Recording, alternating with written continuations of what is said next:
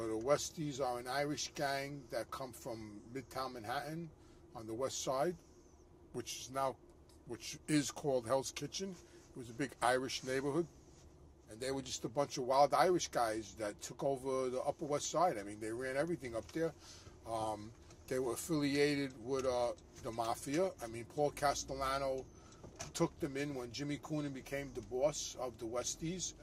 They were a branch of the Gambino family, so they kicked up to Danny Marino, who was servicing them, and they made money with the Gambino family. Sure, they did work for the Gambinos, and I'm sure they did a lot of work for themselves. And as we know in the mob, when someone says work, they mean murder.